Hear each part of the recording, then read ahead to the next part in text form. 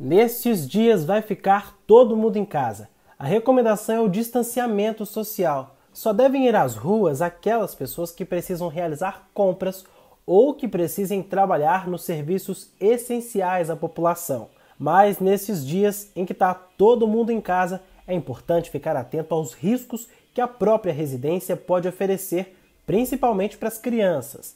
De acordo com o sargento Azevedo do Corpo de Bombeiros, a maior parte destes acidentes pode ser evitada se as pessoas estiverem atentas. São as intoxicações, os afogamentos, as quedas e as queimaduras.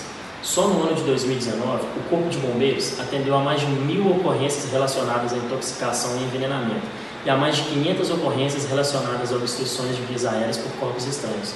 Esses corpos estranhos podem ser um brinquedo, uma bola de gude, um objeto como uma tampa de caneta ou um pedaço de carne.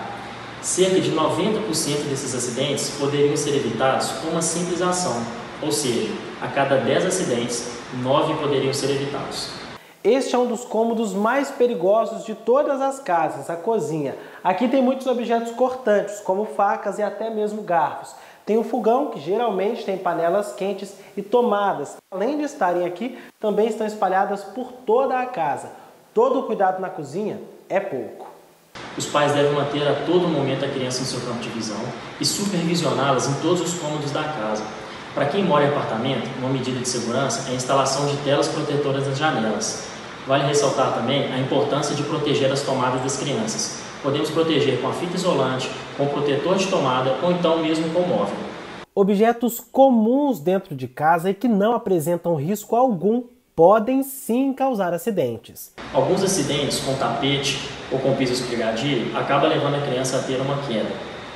A tampa da privada também sempre orientamos a mantê-la fechada e, se possível, com algum dispositivo de segurança. Os medicamentos devem ser trancados nos armários longe do alcance dessas crianças. No caso de acidentes, manter a calma é o principal, de acordo com o sargento. A orientação também é de nunca realizar nenhum procedimento se não tiver conhecimento, como raspar o local, usar pomadas ou cobrir. Em caso de urgência e emergência, ligue para o Corpo de Bombeiros através do número 193 ou encaminhe a criança a um centro médico.